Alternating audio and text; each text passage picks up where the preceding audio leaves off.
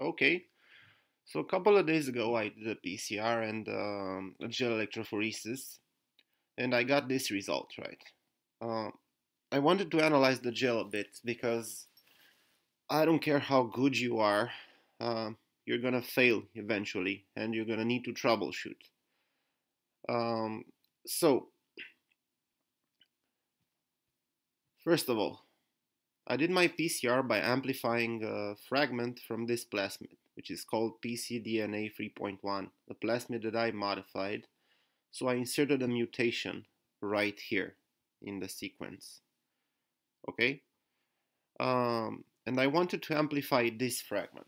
So from this primer here, this is my reverse primer, to this primer here. This is my forward primer. So if you amplify from promoter forward to promoter reverse, I should have gotten this fragment, right, which is about 750 base pairs. Let me just simulate a PCR to show you what I'm talking about. Right, so from this plasmid, I'm going to amplify using these two primers here, and I'm going to get this product.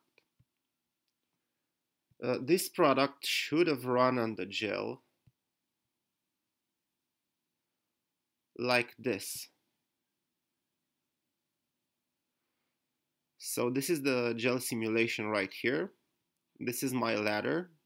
It's a 1 kb ladder that I used in my experiment, and this is the amplicon, which, as you can see, should have migrated at about between the 0.7 and 0.8 mark.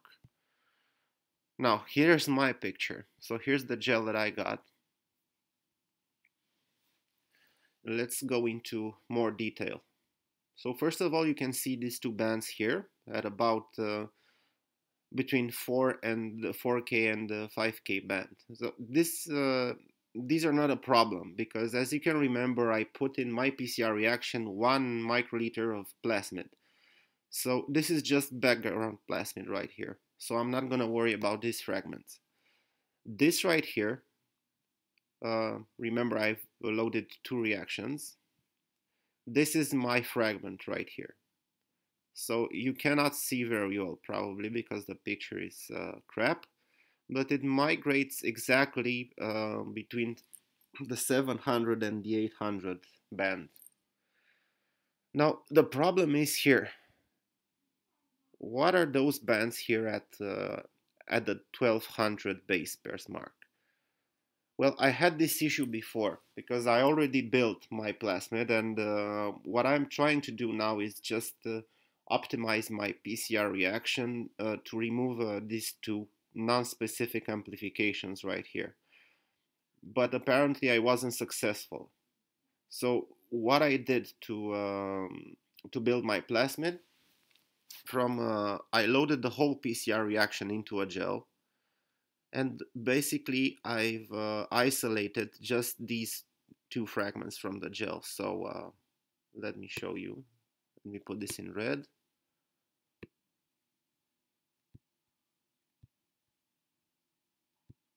Come on.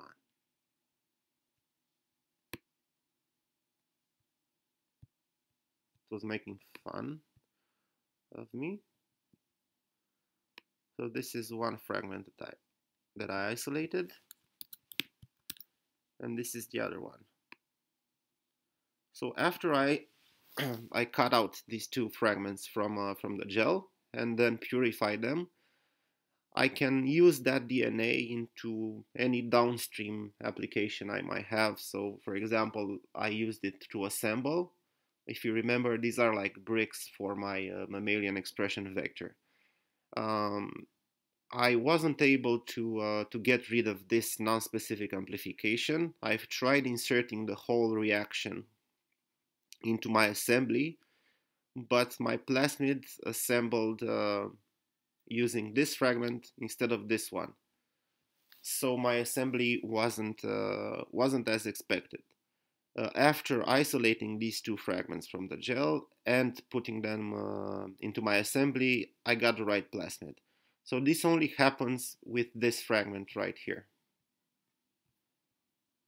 I don't know why. Probably I didn't choose my primers very well. Um, I have no clue what happens. I did try to you know use different kinds of annealing temperatures, times, extension times, extension temperatures, and so on. But yeah, I wasn't successful. So I must add this extra step right here. Uh, Basically, in the next how-to video, I'll show you how to do a gel extraction. So I'll load my full PCR products into a gel, into a well, and then I'm gonna isolate the fragment that I want, and that will go into my downstream application and reactions. Okay, so hopefully this has been useful for you beginners, and in the future I'll make some videos explaining different techniques like gel isolation. Who knows, maybe an assembly and a mini prep, stuff like that. And of course, I'll do troubleshooting. Um, because I repeat, it doesn't matter how good you are. I think for every success, there are like 10 or 15 failures. Seriously, yeah.